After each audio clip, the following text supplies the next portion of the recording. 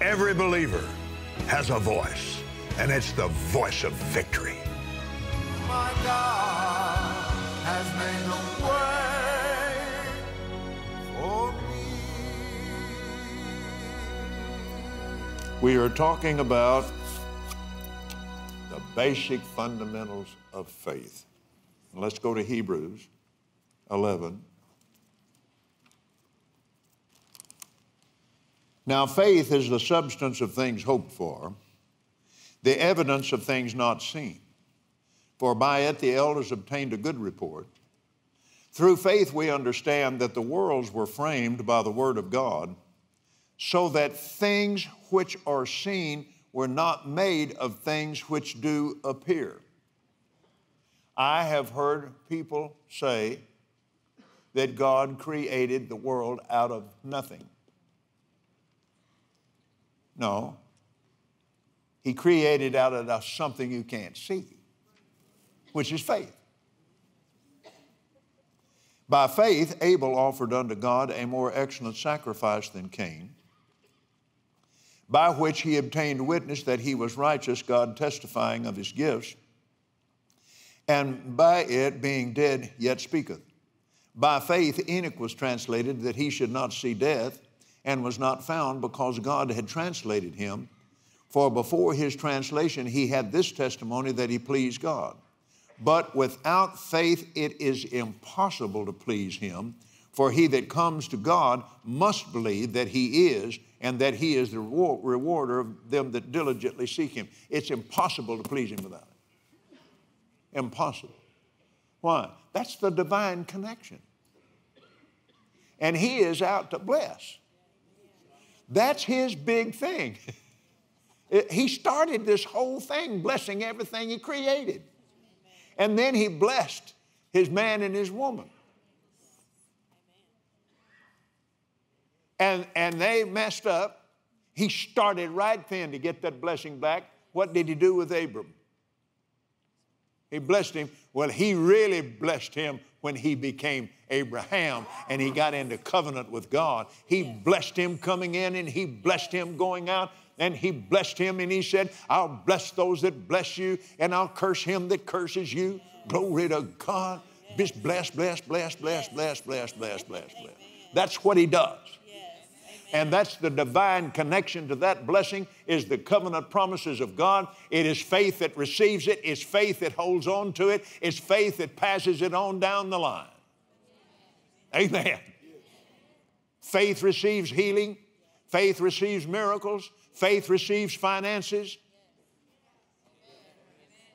Faith is the connector. That's the reason it is so important to teach it and preach it. Amen. So I'll give you these, and I'll give you the verses, but we won't take time to go back through and read them all. Ephesians 2:8, you can't be saved without faith. And Romans 1:17, Galatians 3:11, Hebrews 10:38, Habakkuk 2:4, you can't live the Christian life without faith, because the just shall live by faith. 2 Corinthians 5, 6, and 7, you can't walk the Christian walk without it. Amen? All right, 1 Timothy 6:12, 2 Timothy 4:7, you can't fight the Christian fight without faith. Fight the good fight of faith. What is the good fight of faith? It's a fight you've already won. You win before you ever get in it. Amen. If you're conscious of faith all the time. So, 1 John 5, 1 through 4, can't overcome the world without faith. Romans 14:23, whatever is not of faith is sin. 2 Corinthians 1:24, you can't stand without faith. Romans 11:20, you can't quench the fiery darts of the enemy without it. Ephesians 6:16, you can't be blessed without it. Galatians 3:13 and 14. In the full armor of God, the Spirit of God said through the great apostle Paul, above all taking the shield of faith. Above all. And he was describing the armor of a Roman soldier. And the Roman soldiers had what they called, you're not talking about a little shield like this.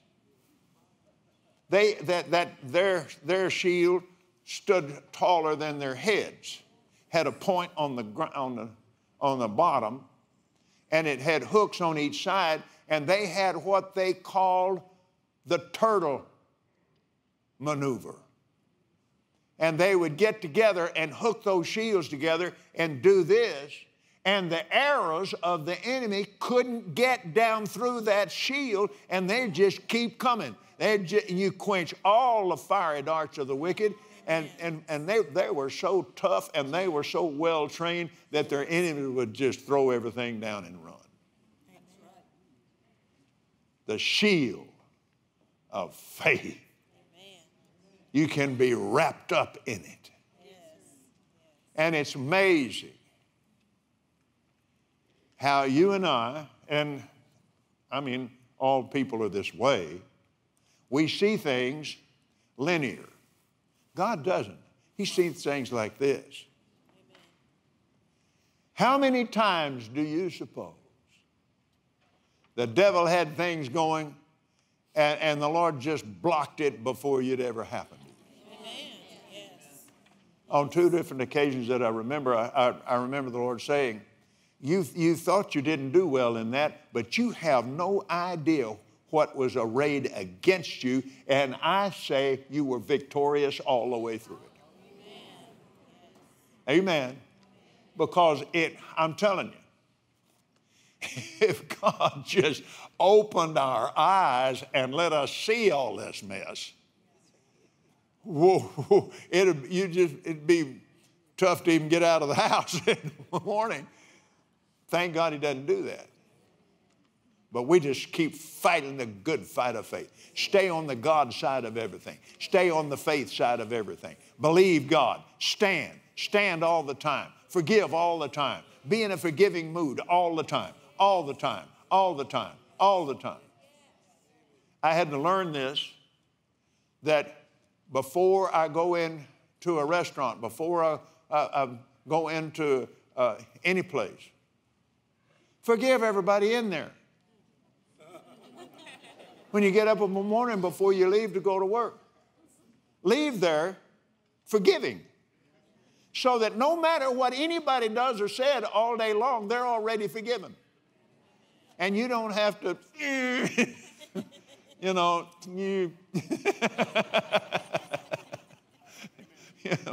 say something nasty to me. What's the matter with you? Well, glory to God. Just be ready to forgive all the time. And you practice it. Practice the presence of God. Talk to him all the time. You get in the car, visit with him, talk to him. So, now then, and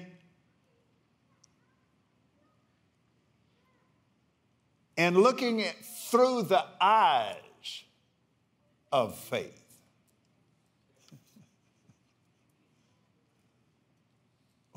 We'd been to one of Brother Hagin's meetings, and John was little. He was in the back seat. And we were driving home. He said, "Daddy." I said, "What, John?" He said, "Isn't it wonderful we have 3 eyes?" I said, "What are you talking about?" "Well," he said, "Brother Hagin's talking about seeing through the eye of faith." He said, "I got these 2 eyes and I got a 3rd eye." I have a 3rd eye. That's not too bad for a 5-year-old. He had 3 eyes. Praise God. So now, I want us to look in James chapter 1. We're right here in the book of Hebrews.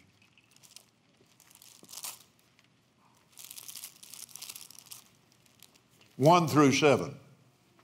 James, a servant or slave of God and of the Lord Jesus Christ, to the 12 tribes which are scattered abroad, greeting.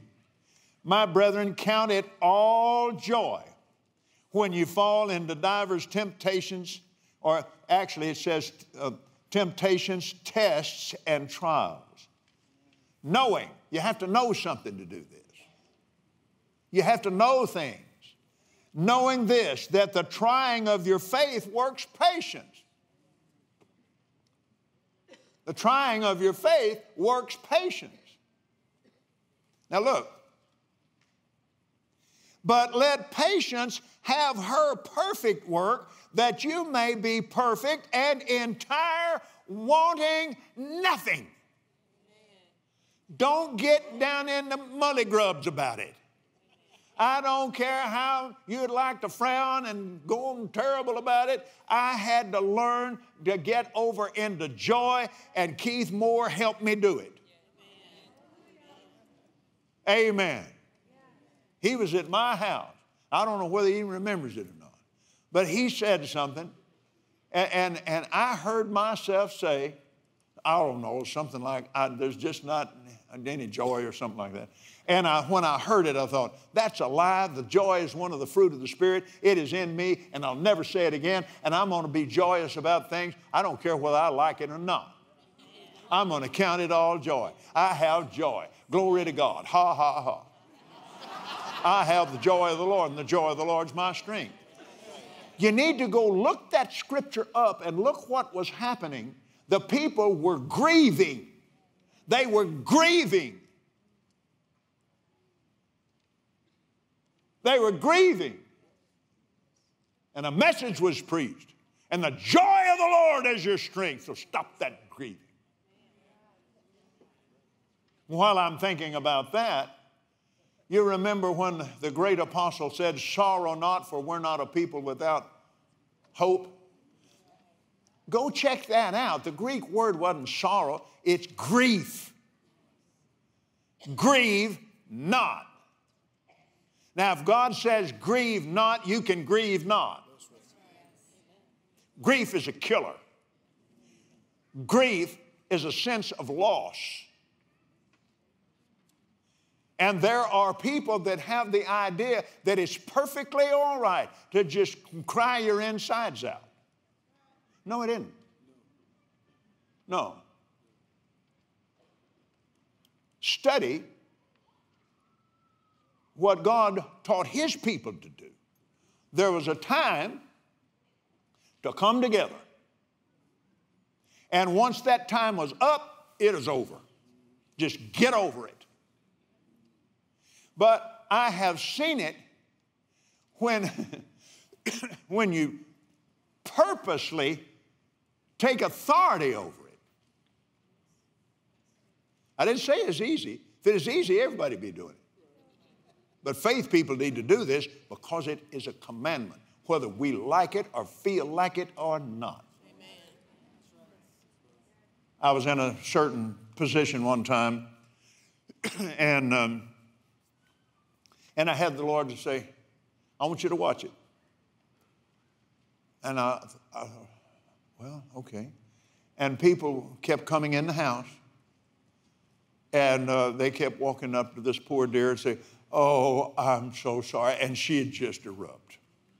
Oh, I'm so sorry. Oh, and she'd erupt again. Oh, I'm so sorry. And there, bless her heart, she'd go again. And the Lord said, you just keep watching. So I did. I kept watching, kept watching. And the Lord began to teach me.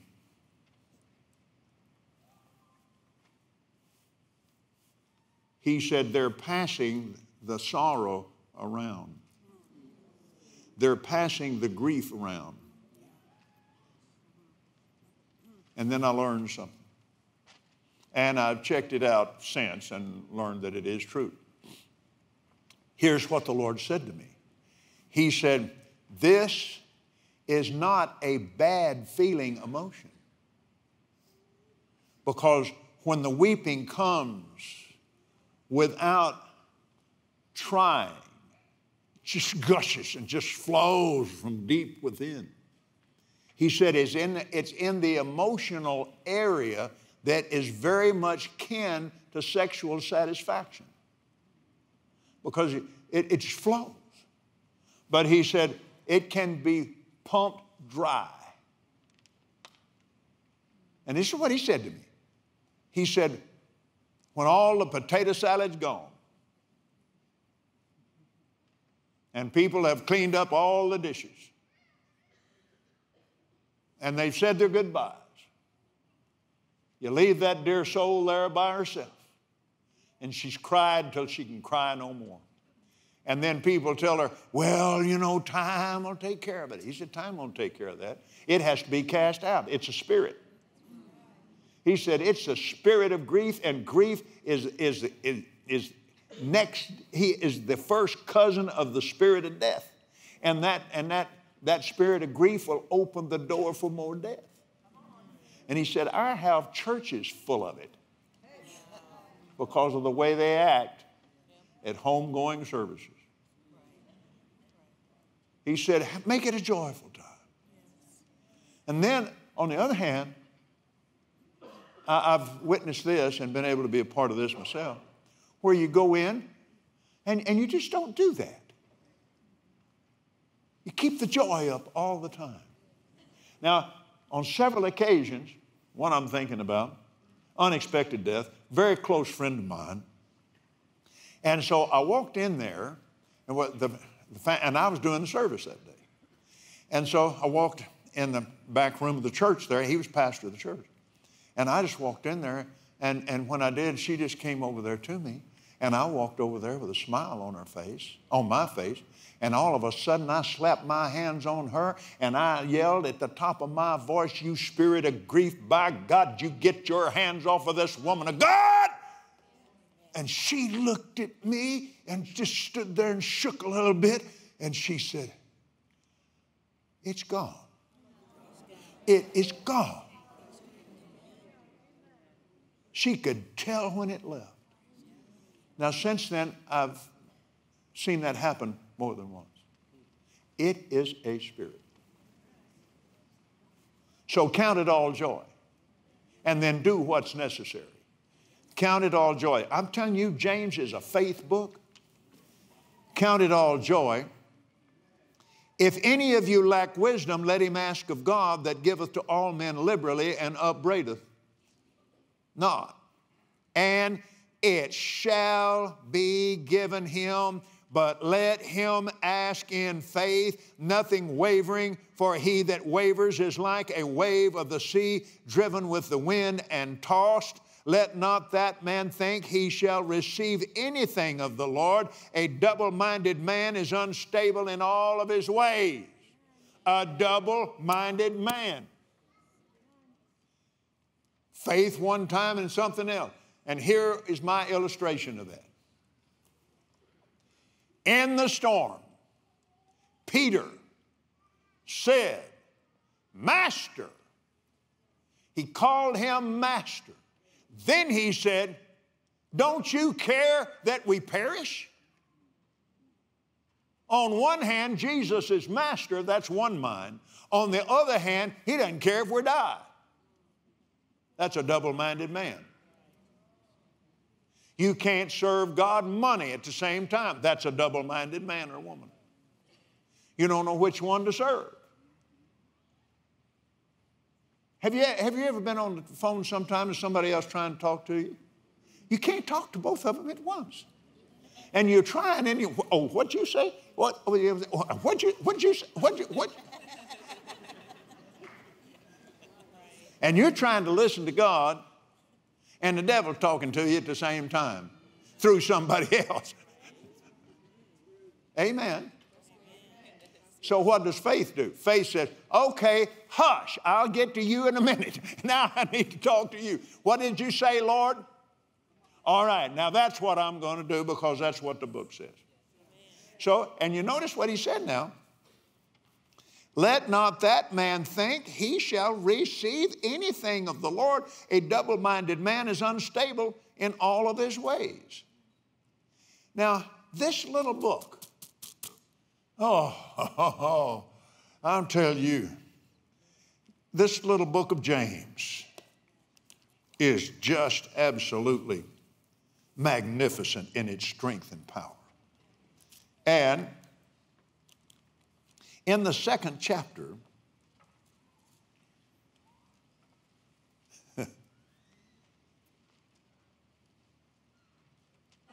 verse 14, what doth it profit, my brethren, Though a man say he has faith and has not works, can faith save him? Now, Weymouth's translation. It went out of print a long time ago, and Kenneth Copeland Publications put it back into print. If you would like to have a Weymouth translation, we have them. I strongly suggest that you own one. Here's what Weymouth said. What does it profit, my brethren, though a man say he has faith and has not corresponding action? Can faith save him? If a brother or sister naked and destitute of daily food, and one of you say unto him, depart in peace, be ye warmed and filled, notwithstanding you give them not those things which are needful to the body, what does it profit? Even so faith, if it has not corresponding action, is dead, being alone or by itself. Yea, a man may say, thou hast faith, I have corresponding action. Show me your faith without your works, I will show you my faith because my action corresponds to it. Now that clears that up. Just using the word works, and people sometimes get confused. I thought we weren't supposed to get into works. No, we're supposed to get into action. That is a man that's not double-minded. He believes God. He gets on the promises, and he believes God, and then he acts as though he does. He acts. Here, I like Brother Hagin's term. He said, act like the New Testament's true. Act like it's true. Amen. Just act like it's true. Praise God. Now then, receiving from God, and we read Hebrews 11:6, it's impossible to please God without faith.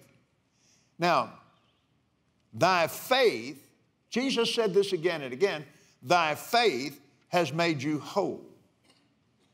Be it done unto you as you have believed. Believing was absolutely necessary for Jesus to do anything. Now, he preached and he taught and he healed. But he did the preaching and the teaching, or actually the teaching, preaching, and healing. He did more teaching than anything else. Just go check it out. Everywhere he went, he taught. And in that area in Nazareth, his own hometown, he could do no mighty works there because of their unbelief, save he laid his hands on a few people with minor ailments, W. Vine says, and healed them. Now notice how important the laying on of hands is. When nothing else worked, that did. So what did he do? He went around all their villages teaching. I don't believe they all stayed in unbelief. He went around teaching in their villages. And even those that knew him from a child, they had to have begun to see that, hey, there's something to this. Look at this. Amen. So we know that action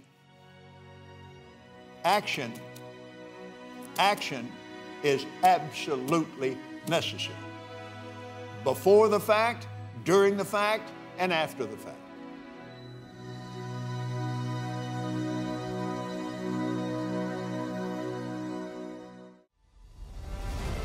This year, experience wide open faith at the Southwest Believers Convention, right here in the beautiful city of Fort Worth in the great state of Texas.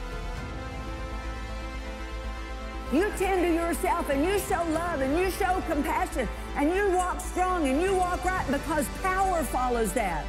Power follows holiness. Power follows righteousness. Power follows it. The power to deliver. The power to stand healed and whole and well. The power to have plenty. The power to be supplied. The power to snatch people out of hell follows a church that is separated unto Him. We are supposed to be praying, and I'm not supposed to be preaching, but I cannot help myself. This year, experience wide open faith at the Southwest Believers Convention. So come get a taste of Texas and save the date for August 1st through the 6th for the Southwest Believers Convention. Register today at kcm.org/southwest. Hallelujah.